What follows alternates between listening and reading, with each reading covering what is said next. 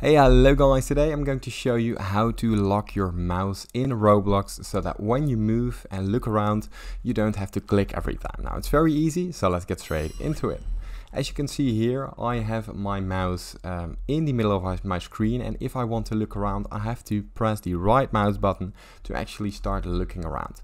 But I want it so that when I move my mouse, as you can see here, it moves automatically, and that my cursor can't go off screen. Now it's very easy. What you want to do is go to escape, or in the top left corner click the Roblox icon, go into the settings, and here we have the camera mode. Now change the camera mode from classic to the camera toggle, because right here if I press resume, I once click the right mouse button, and as you can see the camera control has been enabled. Now if I want to unlock this, I simply right click it once again, and here you can see my mouse is free to use. When I press it right click again, I only move my mouse, as you can see right here, and it moves without pressing. Now it is easy as that.